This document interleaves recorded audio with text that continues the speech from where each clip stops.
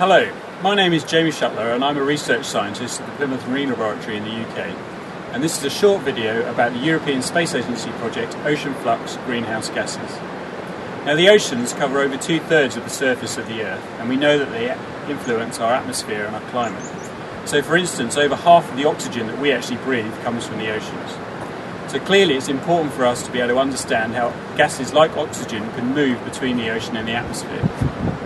Now one gas we're particularly interested in is carbon dioxide. Now carbon dioxide is emitted when we burn fossil fuels, such as when we drive our cars. However, once in the atmosphere, it acts as an insulating layer or blanket around the Earth. So the more carbon dioxide we actually emit, the thicker the insulation becomes and the warmer the Earth becomes.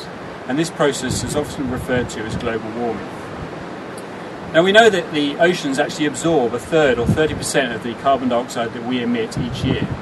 Once in the water though, the carbon dioxide can actually change the acidity of the water, and this can impact on the marine life that are actually in the oceans. So for instance, it may become more difficult for sea urchins to grow their shells in a more acidic ocean.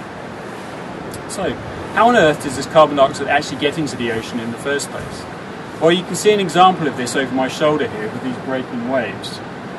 So as the wave breaks, you get this white capping that's appearing. So this is where the water is actually capturing a pocket of air, and this goes into the sea as a bubble, and as the bubble disperses, the gases within it also disperse into the ocean. So, for instance, carbon dioxide would be captured in one of these bubbles.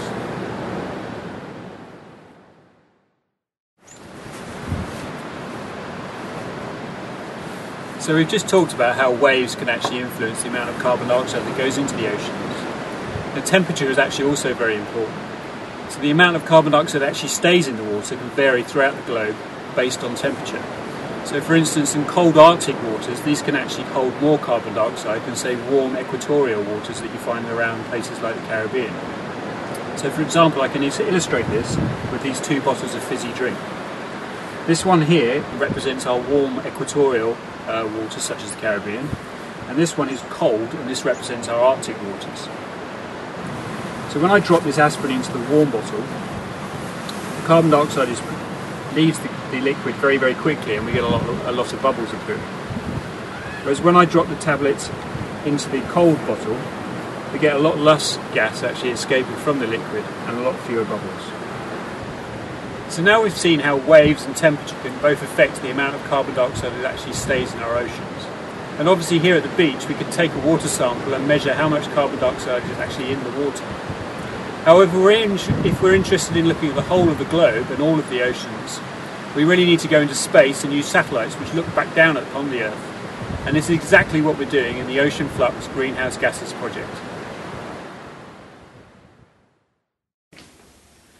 Within the project, we're using many different types of data from different types of satellites.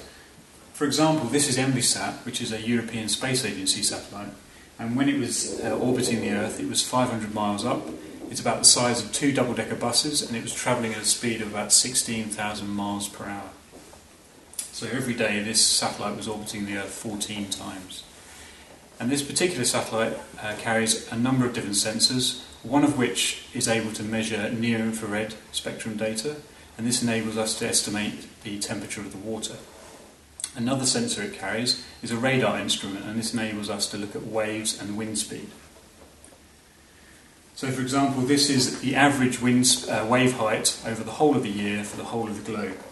So you can see in the Southern Ocean here we're getting wave heights around sort of 4 or 5 metres, and then in the Northern Atlantic we're getting average wave heights of about 4 metres as well. So if we combine this, as we explained on the beach, we combine the wind data, we can estimate the white capping. We then use the temperature data, we can estimate how much of the carbon dioxide is actually staying in the ocean. And that means we can then estimate the amount of flux, or the amount of movement of the carbon dioxide between the ocean and the atmosphere. So for example, this is a result. So you can see this red area here, this is equatorial region, so if you remember, this means that we have warmer water, which means that the water is able to carry less carbon dioxide. And in this particular case, the carbon dioxide is actually leaving the ocean and going into the atmosphere. You can see in the North Atlantic here, these areas of blue are actually where you have colder water, and this is where carbon dioxide is going into the ocean. So if we then study these processes using a range of different satellites over multiple years, we get a much greater understanding on how this carbon dioxide is actually moving between the ocean and the atmosphere. And equally, it enables us to then start looking at how much of the carbon dioxide is staying within the ocean itself.